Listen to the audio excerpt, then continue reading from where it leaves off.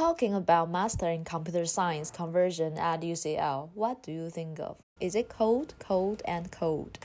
Welcome back to my channel. I'm Wendy. Nice to meet you here. This video I will briefly talk about my experience at MSc Computer Science in UCL and some simple thoughts from myself. We studied these 4 modules to build our fundamental knowledge in computer science: introductory programming, Python, database, algorithmics, computer architecture, and operating system. Comp 66, introductory programming, Python.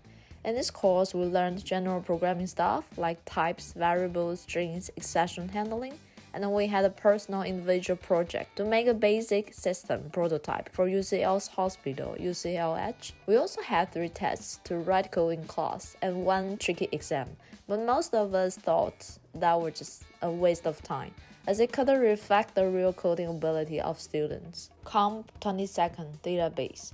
In my opinion, this course was the most intensive in Term 1. Chapters include SQL, database design, transaction management, relational algebra, data warehouses, XML, and NoSQL. We did a group project for small auction surveys using JavaScript, HTML, CSS, PHP, and MySQL. And of course, we did use Git to cooperate with team members. I think it would be great if you can self-learn this kind of co-working tools before starting this degree, so that you can co-work with your teammates more smoothly, as you got limited time to finish your project. Comp 70, algorithmics. I personally enjoyed this course so much. Although you can learn much more detailed courses about algorithm online, the best thing that I got from this course was the appropriate help from our lecturers.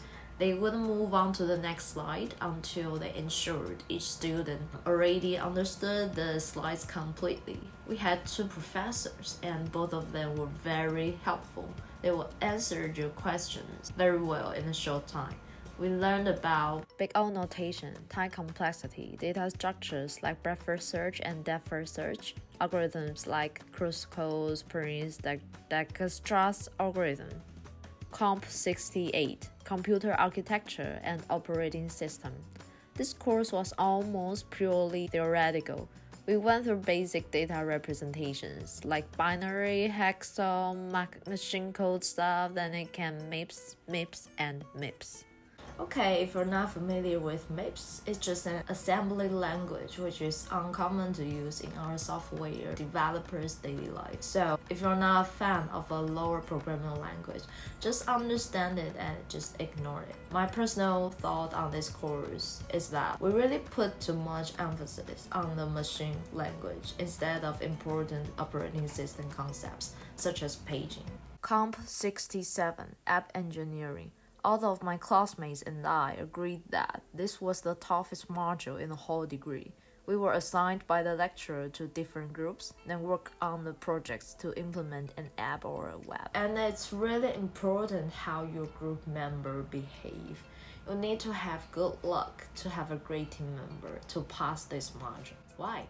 We need to define the client's requirements, and technically build up the whole application within just about 12 weeks, including front-end, back-end, testing, and whole user design stuff. What's more, we had to write 60-page report to record what we have done.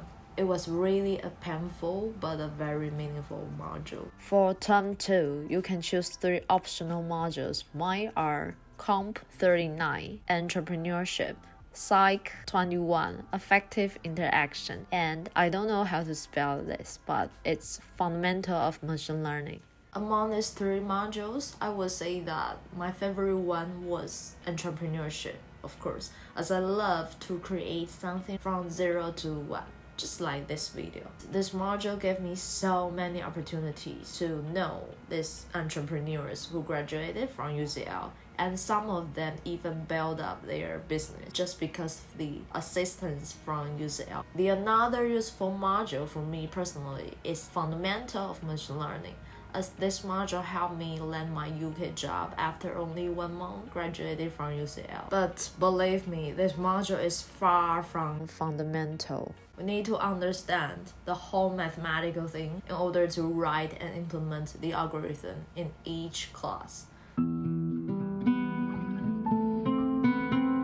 However, to a student without any coding background or any mathematical background in data science, this module was definitely a great challenge. Term 3. This is an amazing period to let students complete our project, either in the industry or in the academic field. If you like freedom, you will definitely like it so much because you can make the best use of your time. At the beginning of term 2, students need to determine whether they go for academic or industrial projects. Most of my cohort chose to do industrial projects, and some of them continue to stay in the company, starting as a software developer. But I prefer social science projects, so my topic was more about research, and I thought that was the best and my proudest project during the whole degree. Okay, so what's my final thoughts about this degree? Although the tuition fee was extremely high, especially for international students, and the teaching quality is a little bit beyond our expectation, I still think this degree is quite worthy,